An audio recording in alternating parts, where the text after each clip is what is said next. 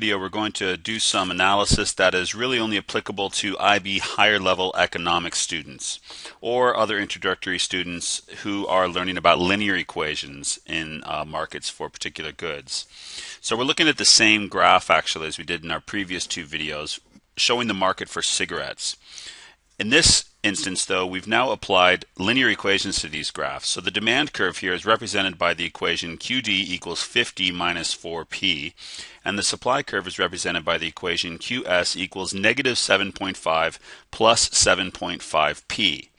Now we're going to make the same assumption that we did in the previous two videos, that the government decides to levy a $2 per pack tax on the market for cigarettes, which will have the same effect that it did in the previous videos, which was it will decrease the supply curve for cigarettes by shifting the marginal cost up by $2 per pack. However, now rather than just simply drawing the increase in the marginal cost and the decrease in supply, we're going to apply this $2 tax to our equation here and come up with a new supply equation for cigarettes, knowing that following the tax, producers of cigarettes will be receiving $2 less for every pack than the price that consumers pay.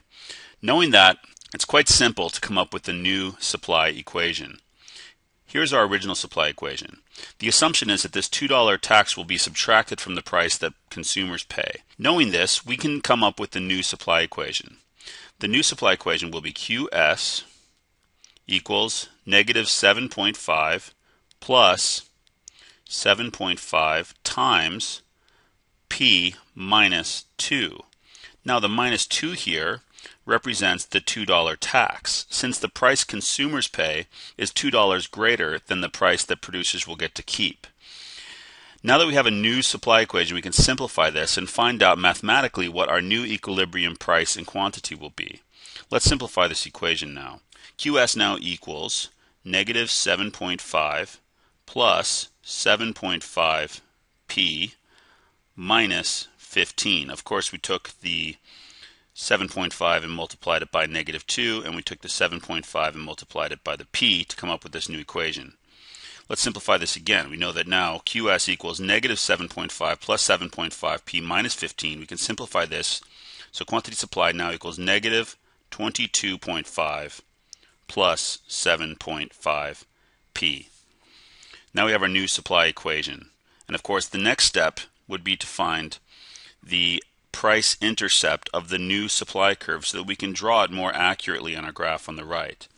To find the price intercept, we must set the quantity equal to 0 and solve for P.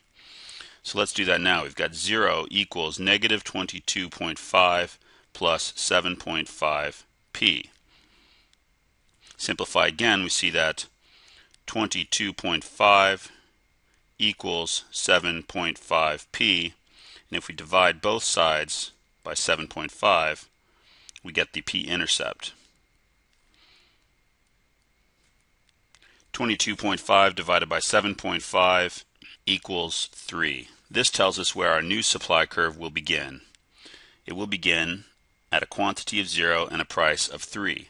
Of course, this makes total sense because it was a $2 tax after all, and the original supply curve had a p-intercept of 1. Therefore, the new supply curve will have a p-intercept of 1 plus the $2 tax. So our new supply curve will be sloping upwards, starting at a price intercept of 3, but notice that since it is a specific tax and not an ad valorem tax, the slope of the new supply curve is the same as the slope of the original supply curve, determined by the responsiveness of producers to price changes, or the D variable in our equation. So it's still a constant slope from the original supply curve. So we've now got our new supply with tax curve. The price intercept is 3.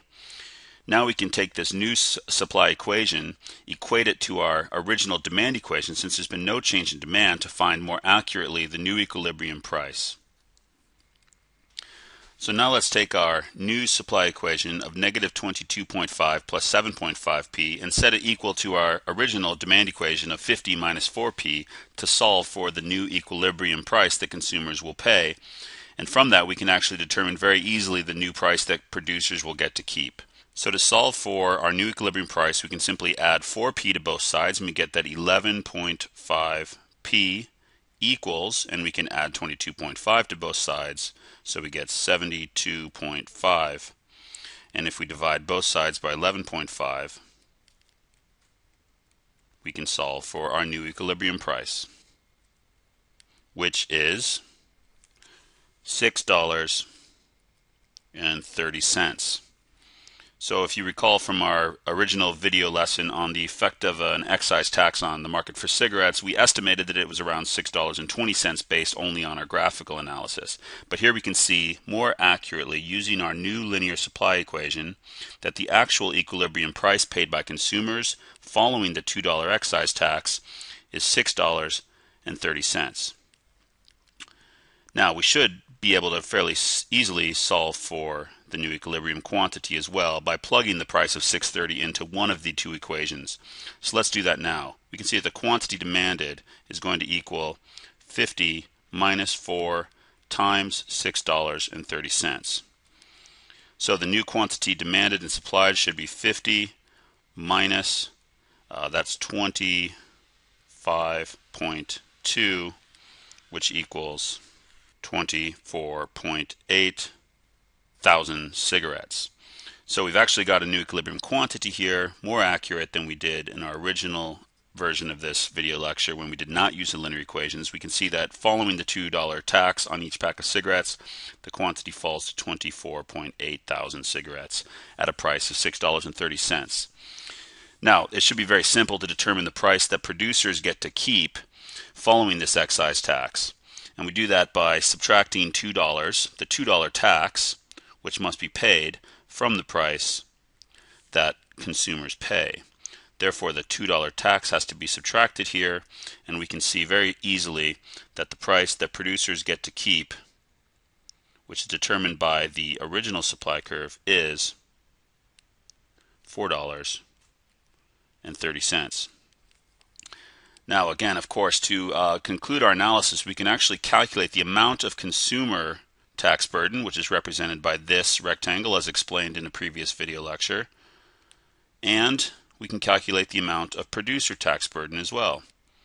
Producer tax burden, of course, is represented by the green triangle, or I'm sorry, the green rectangle here, below the original price and above the new price kept by producers. Now to do this, we can simply find out how much per pack each consumer is paying and multiply this by the number of packs being consumed. So we know that the per pack tax paid by consumers is the new price of $6.30 minus the original price of $5, so it's $1.30.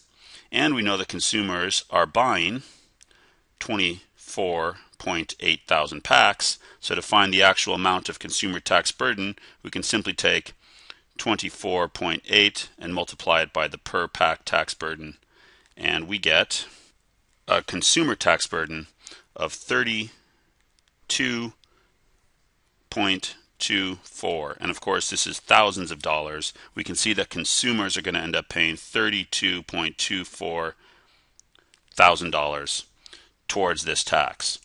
Now we can do similar analysis to find out how much of the total tax will be paid by producers.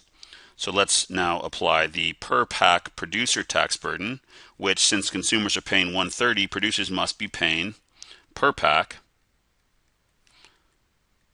$2, the full amount of the tax, minus the producer's tax, or minus the consumer's tax burden. So it's $0.7 or 70 cents. And we know there are 24.8 thousand packs being sold times the producer tax per pack burden, and we see that the total tax burden paid by producers is equal to 17.36. Of course, this is thousands of dollars, so $17,360, represented by this area here. Now, wouldn't it also be nice if we could determine the total amount of tax revenue generated from this tax? Well, that should be quite easy now, because we know how much tax will be paid by consumers, and we know how much tax will be paid by producers. And as we learned in previous videos, the total amount of tax revenue is equal to the sum of the consumer burden and the producer burden. So all we need to do is take the consumer burden of 32.24 thousand and add the producer burden of 17.36 thousand, and very easily we can come up with the total amount of tax revenue generated, which is $49,600, $49.6 thousand. So we can see that the total amount of tax revenue generated is the sum of the consumer tax burden of $32,240 and the producer tax burden of $17,360, which is $49,600. This is how much tax will be raised from a $2 per pack cigarette tax shared between consumers and producers. Again, since demand for cigarettes is relatively inelastic, we found that the blue rectangle representing consumer burden was larger than the green rectangle representing producer burden. Now all that we've done is applied our linear equations to find the actual equilibrium price and quantity resulting from the $2 tax. And using those simple equations, we could quite easily come to the amount of tax revenue generated.